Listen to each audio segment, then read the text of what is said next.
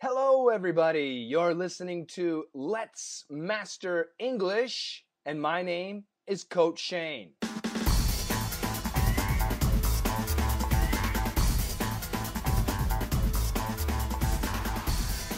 This is our first podcast of Let's Master English, and it's also my first podcast ever in the world, so I am a bit nervous. Let me tell you about Let's Master English. This podcast is broken into 3 parts. The first part will be news. I'll give you a headline or an interesting story, something that is not too serious, and you're going to learn some vocabulary, some pronunciation, and hopefully improve your listening skills. The next section will be Q&A, questions and answers. In this section, I take your questions, and I already have a lot of them, and I'll do my best to answer them. And the final section will be English tips, advice on how you can study English. According to the title of the podcast, I would guess that your goal is to master English. So, let's master English. Oh, and there will be one bonus section.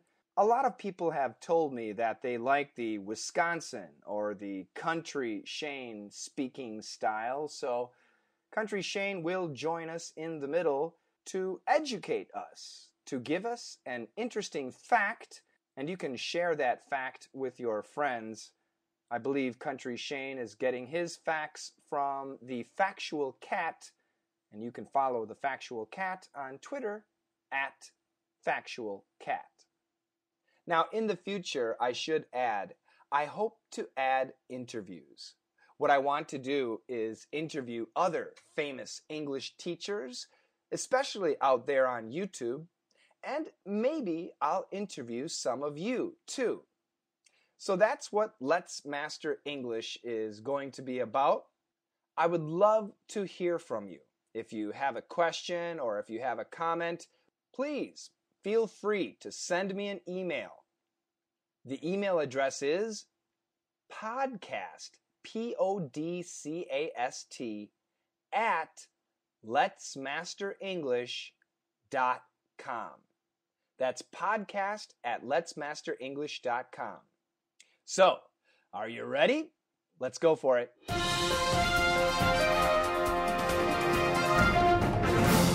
A South African chef is being booted out of New Zealand because he's too fat. The 130-kilogram corpulent cook has been told his health is at risk and can therefore no longer be allowed a work visa. With nearly 30% of the Kiwis overweight, the last thing Christchurch wants to deal with is overly fleshy foreigners. So how was it? Pretty easy? No, I know, it's quite difficult. I read it fast. There are some new words for you. So this time, why don't I read it a little bit more slowly? That should be easier for you. Let's try it. A South African chef is being booted out of New Zealand because he's too fat. The 130-kilogram corpulent cook has been told his health is at risk and can therefore no longer be allowed a work visa. With nearly 30% of the Kiwis overweight, the last thing Christchurch wants to deal with is overly fleshy foreigners. Was that a bit easier? I hope so. But there are some words that we need to discuss. So let's go back to the first sentence. A South African chef. Okay, so we know the country South Africa. And from that country there's a chef. C-H-E-F. A chef is a cook. C-O-O-K. Now, my mom is a cook. Even I am a cook. Maybe you are a cook, but are we chefs? So we have to distinguish when we talk about the profession. Chefs are professional cooks. Now, sometimes we call a person at a restaurant who cooks meals a cook and not a chef. So when we say chef, we're actually referring to somebody with very specific training. They went to school to learn culinary arts. That is, the art of cooking. Now, if you go to your high school cafeteria or to McDonald's, we don't call those people chefs. We call them cooks. My mother, she's a great cook. Sometimes she cooks like a chef, but I don't think she's had special training. Me, I'm just a regular cook. So this person is a chef. That means he's a professional. A South African chef is being booted out of New Zealand because he's too fat. So booted out of New Zealand. New Zealand, once again, the country, booted out. This is a phrasal verb, to boot out. It's the same as to kick out. Now think about a boot, B-O-O-T. It's a type of footwear, like a cowboy boot, or an army boot, or a work boot. So boots are big and they're heavy. Booted out, kicked out. Oh, it makes perfect sense. So this is a new phrasal verb for many of you, to boot somebody out. Have you ever been booted out of someplace? One time in high school, I was booted out of history class. Why? Because I was causing problems. Can you think of an example when you were booted out? So once again, this is terrible. A South African chef is being booted out of New Zealand because he's too fat. The 130 kilogram corpulent cook. Okay, 130 kilograms, yes, that's very big. Corpulent, C-O-R-P-U-L-A-N-T. Corpulent. One more time. C-O-R-P-U-L-A-N-T. Corpulent. Corpulent means fat. It's a synonym for the word fat. It means very big, very large, roly-poly, tubby. The 130 kilogram corpulent cook. So here we have an interesting speech pattern. We have kilogram, corpulent, cook. We have k-k-k. This is called alliteration. And in many news stories, the writers like to create alliteration because it sounds interesting and it's actually easier to remember and to understand. The 130 kilogram corpulent cook has been told, what was he told? His health is at risk. Ah, yes. If you are overweight, if you are obese, then yes, your health is at risk. You might get a disease like diabetes. You might have heart problems. So this is very serious, being overweight. So, the 130 kilogram corpulent cook has been told his health is at risk and can therefore no longer be allowed a work visa. Okay, so for several years, he has had a work visa, and he's been a chef in New Zealand. But this year, when he went to renew his visa, they said, no, we're sorry, you are too fat. Now, actually, they didn't tell him he was too fat. The word fat is a rude word. I'm sure they said, you are overweight, or perhaps they said, you are obese. So, is that a good reason to not give somebody a work visa? Well, it might be, because if he's working in the country and he develops a disease like diabetes, then he needs help and he needs insurance.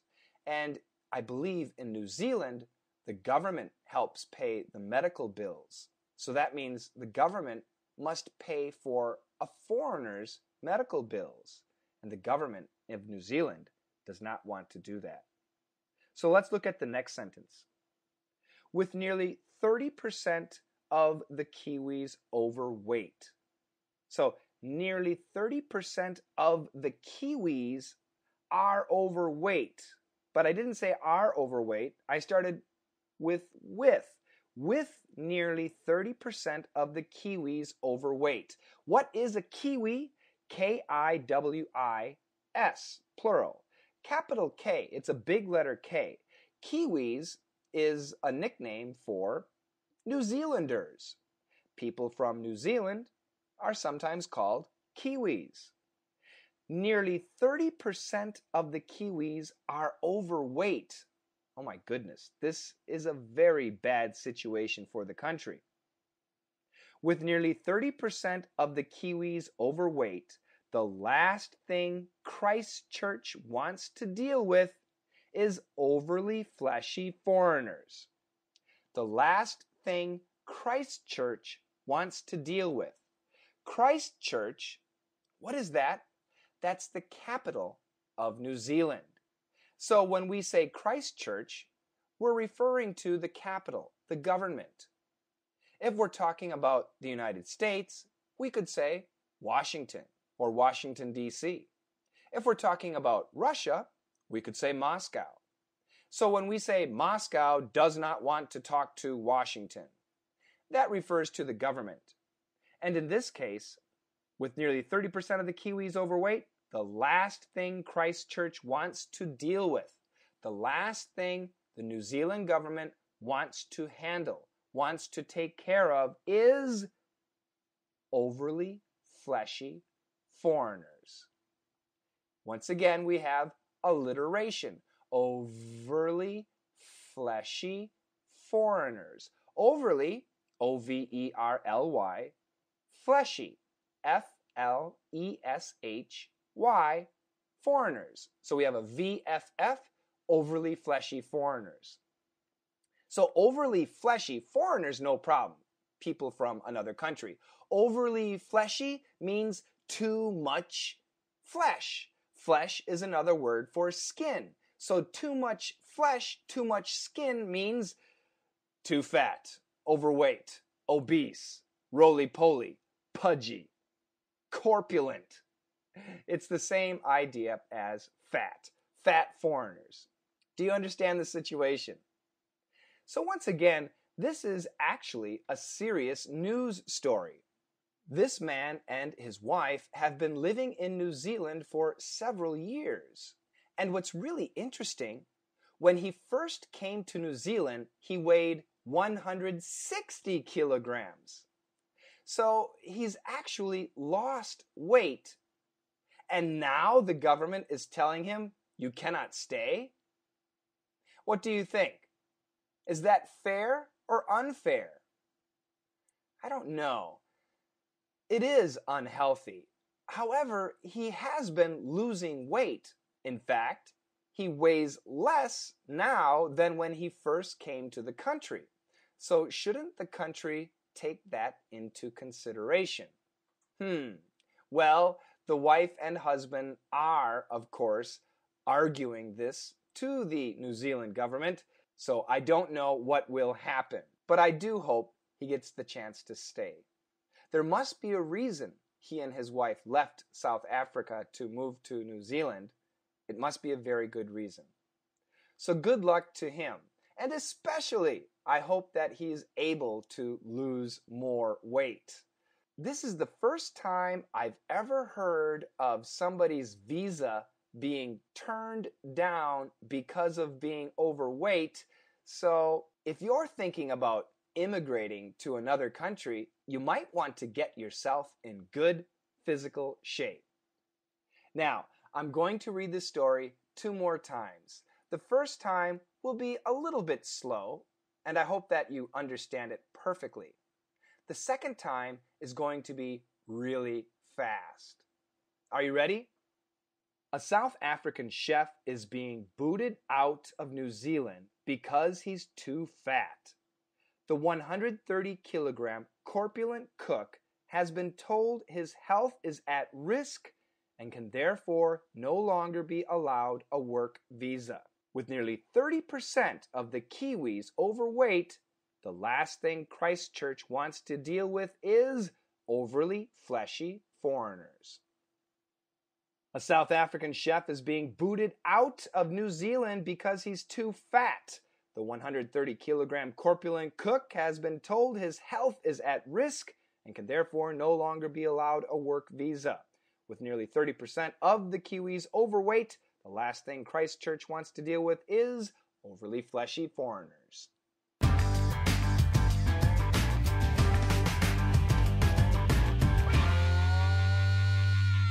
Okay, it's time for our Q&A section, and today we have a question from Mikhail. Mikhail from Moscow. He wants to know everything there is to know about subways.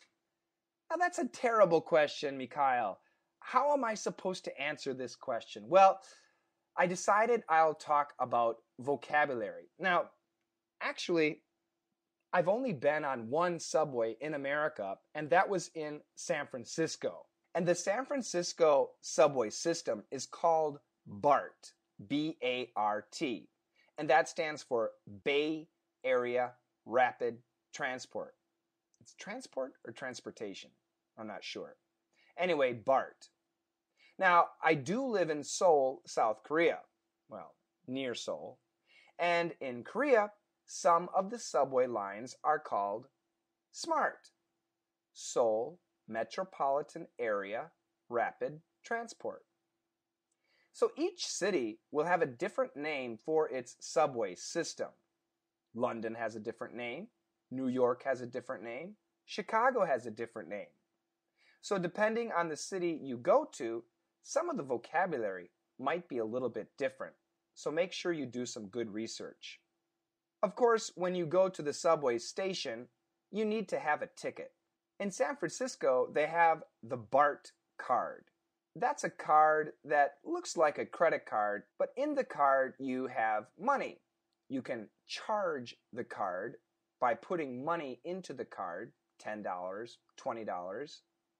And every time you want to use the subway, and even the buses, you swipe your card over the reader. So when you enter the subway station, there's a gate. And the gate is usually called a turnstile. And on top of the turnstile, there's an area where you set your card. And you just put it there for a second and take it away, and the subway fee is automatically deducted from your card.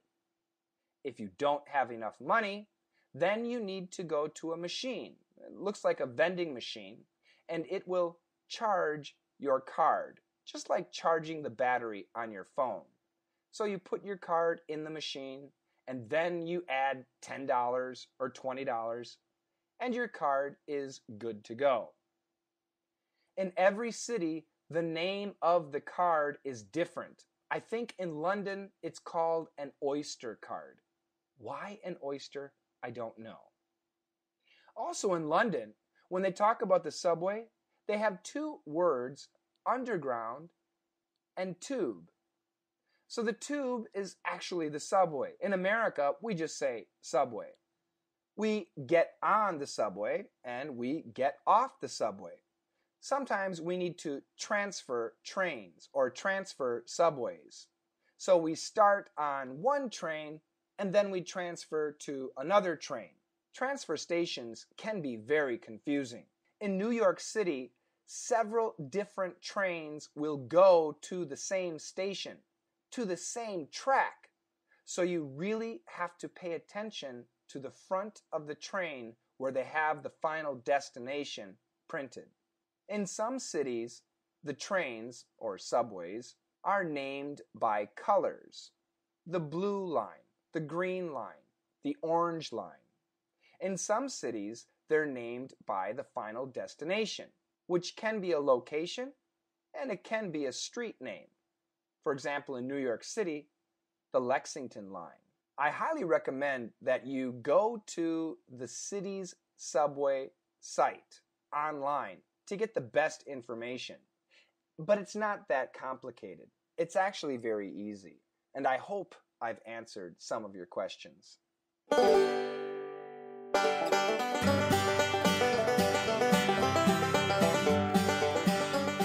How you doing, everybody? This is Country Shane, and I'm here to bring you a fact. A strawberry is not an actual berry, but a banana is. This has been Country Shane, bringing you the facts.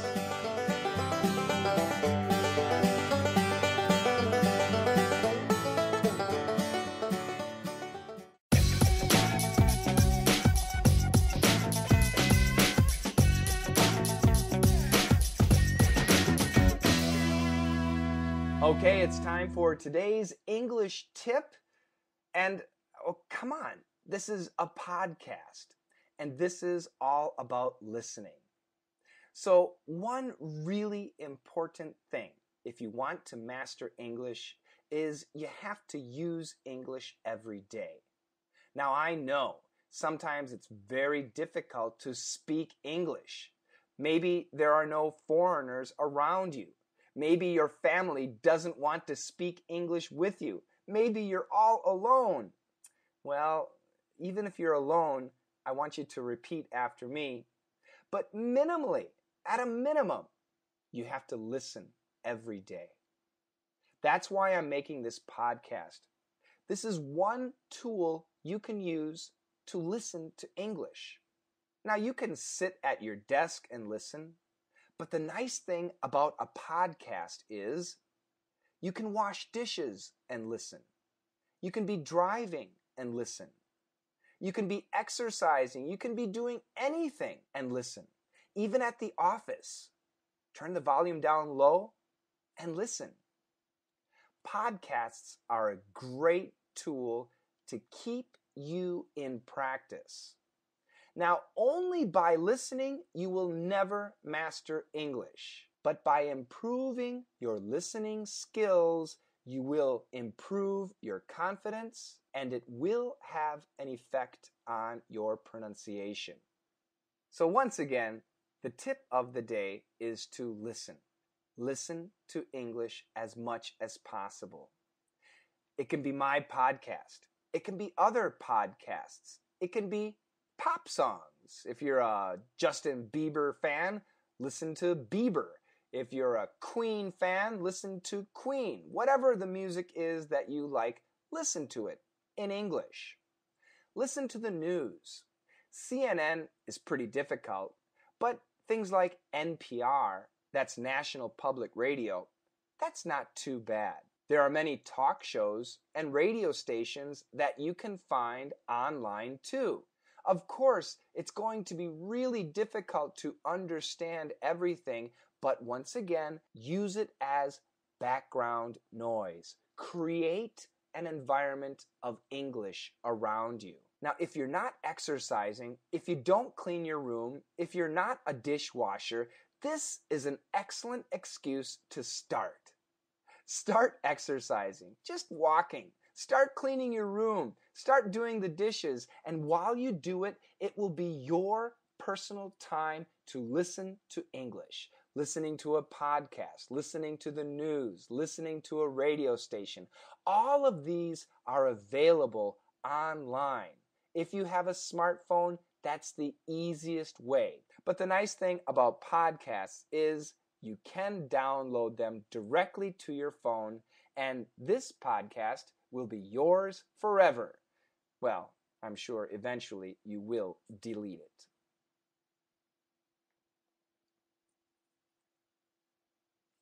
And that's been podcast number 1 for Let's Master English. Once again, my name is Coach Shane. I hope you enjoyed the podcast. I'm very curious as to whether you liked it. I would like your criticism, your compliments, and I would also like to tell you there will be a transcript. Everything I said, you can read it, and I will put this on my website, and my website is not ready yet, so hopefully, I don't know, by podcast 3 or podcast 4, the website will be up and running, and then you can go back to podcast number 1 and find the transcript there. So podcast 3, podcast 4, you have to listen to that, and then I'll give you the website address, and you can find the transcripts. Thank you very much, everybody. I hope you enjoyed the podcast, and that's it. And let's master English.